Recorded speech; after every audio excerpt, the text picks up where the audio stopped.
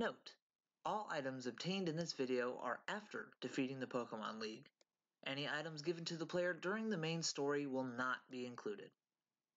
On screen is a list of items we'll be obtaining in this video and the requirements needed to do so. You'll need to defeat all trainers in Poni Plains and have the Tauros ride.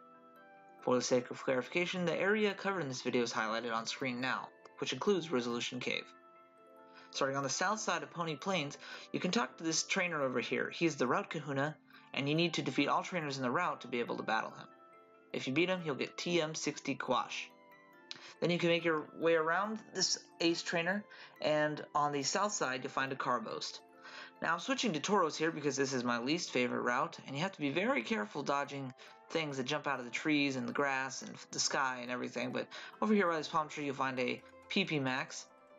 Carefully maneuver your way over here without running into any wild battles, and make your way up into this desert part of the area. And watch out, there's flying Pokemon here and there. I'm doing some tricky maneuvers here. Switch into the Tauros. Break all three of these boulders over here because you're going to need to make the space for them in just a little bit. The first one, you're going to jump off the path to the left. This will find TM24 Thunderbolt, one of the best TMs in the game, I believe. Jump off this ledge, and this time we're going to make a loop and do it again. Jump off that ledge. Loop right back around. Definitely spray that repel even though there's still Pokemon that can attack you. This time we're going to squeeze our way through here, jump off the first ledge this time, and find a star piece. Now we're going to make our way to the upper right hand corner of this area. Again, carefully maneuver your way. I'm not even going to run with Tauros because there's a flying Pokemon, and then there's the Raticate and or Gumshoos in that grass over there. So if you make your way over here, you'll find an X defense sitting on this little plateau area. Now we're going to make our way towards the Poni Meadows, which is you can actually fly here. This area is a little better because there's not so many annoyances jumping out at you, but you're definitely going to still need your repel. First thing you can do is grab your purple nectar here. It respawns daily. Then you're going to make your way up this little curved naturally made ramp while spraying your repel still. Cross these vines over here and you're going to find a honey sitting up here in its own little area. Then you're going to continue forward this time, grab this other purple nectar that also respawns daily, and then keep going forward and cross these vines, pass through this grass, cross some more vines, and head downward.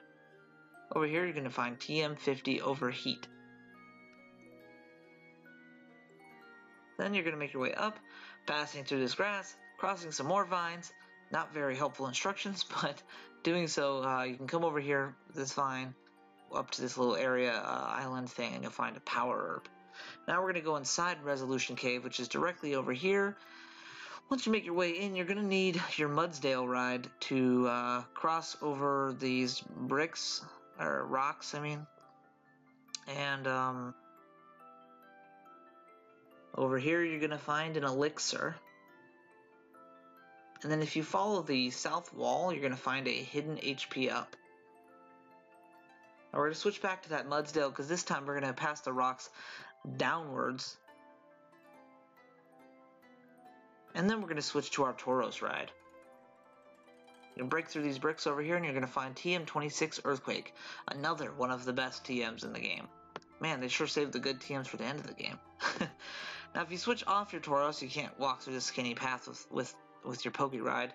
You can find a Terrain Extender, which is a pretty okay item for competitive play. Now you make your way through this skinny pathway all the way down and make a right. You're going to enter the depth of Resolution Cave. This part of the map is mimicked right off of X and Y's cave.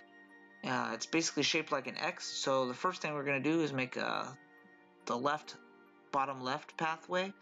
It'll take you to a light ball, which is a sphere shape. Then you make your way up here, and this time you're going to make a left, upper left, and up in this corner we're going to find a adrenaline orb. Also sphere shaped. Then you're going to make your way back, and this time we're going to go down to our bottom right, and we're going to find a life orb.